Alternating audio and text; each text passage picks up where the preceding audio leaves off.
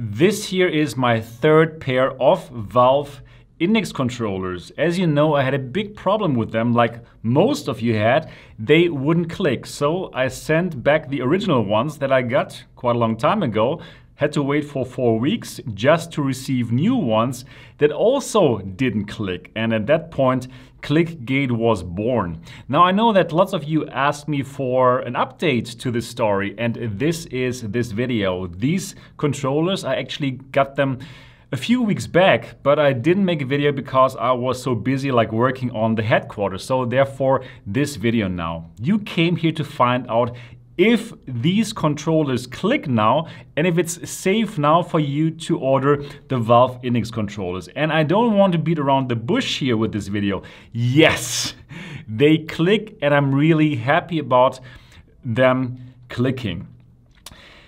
Yeah, it should have been like this from the very beginning, and Valve shouldn't have put me through all the pain of sending these controllers back and forth, but I'm actually really happy now that they finally click. They click in all directions just as they are supposed to do, so it's not harder now.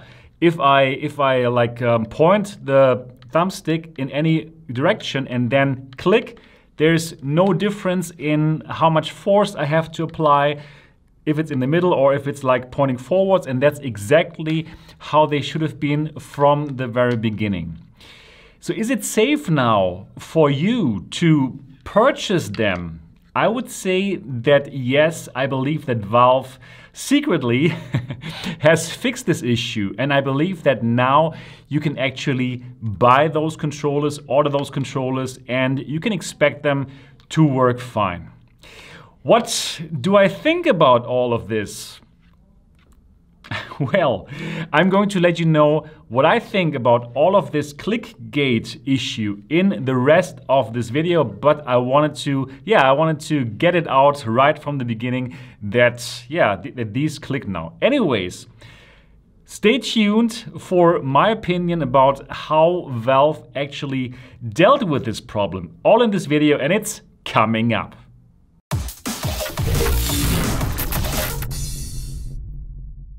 Hi and welcome to MRTV. My name is Sebastian Ang, and this channel is all about VR. So if you want to find out which controllers are the best and for which controllers you should rather wait first because there's some issue that first needs to be fixed, this is the channel to subscribe to. And I would be happy if you did subscribe to this channel and click on the bell button so you don't miss anything. Alright, so after a long time, finally I got knuckles that click in all directions, and of course I'm happy about it, but I'm not so happy about how Valve actually dealt with this problem. In my opinion, they did not do a good job here. So what did they do? Well, they never acknowledged the problem at all, and well, they secretly kind of made it go away.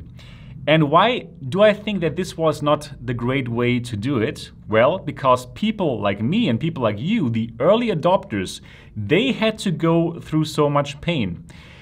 It's like it has been a long story, and I don't even want to show you my communications with the Valve support. It was going back and forth, and now like sending those back for the second time was a big pain in the ass because, well, I didn't want to send in my second controllers that I received from them first. I wanted them to directly send me new ones because I didn't want to be without controllers for another several weeks, right? So I really tried super hard to convince them to simply send me new and working ones without me having to send them back. But they totally would not do that, even though they did this with other people. And I heard from others that they did get this kind of service. So I was really wondering, why Valve? Why wouldn't you do this? Why wouldn't you directly send fixed ones to me?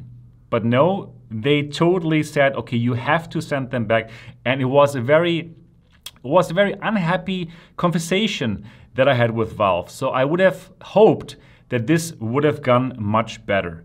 So in my opinion, what they should have done, they should have acknowledged, yes, we had a problem with the first batch, we're fixing it right away, and if you have this problem, you know what, we're simply going to send you new ones, just say a word and we're going to send them over.